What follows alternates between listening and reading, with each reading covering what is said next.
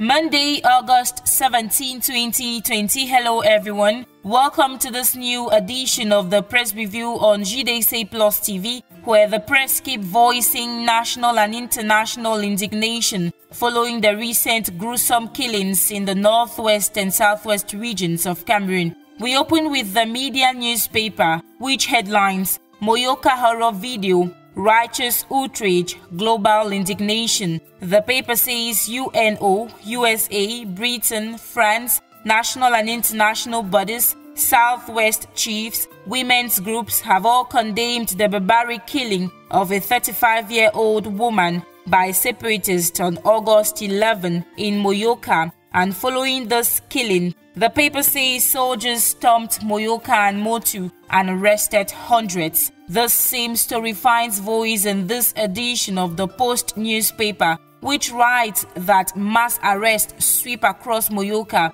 after gruesome killing of Comfort Tumasang. It adds that separatist leaders demand independent investigation into the heinous crime after global outrage. Read more on this in today's edition of the Post newspaper. From the Post, we move on to the Star newspaper, which voices the confessions of late Comfort Tumasang's in-law. The paper highlights that the latter debunks social media narrative on family retaliation, indict separatist fighters, and lament over mass arrest of innocent civilians by the defense forces. Our next stop is the Guardian Post newspaper, which tells us that after the butchering of Comfort Tumasang, another video surfaces with suspected amber fighters splitting their victim's head with an axe. The Lone English Daily writes that even as dust is yet to settle on the cruel butchering to death of a woman in the Makanga vicinity of Muyuka,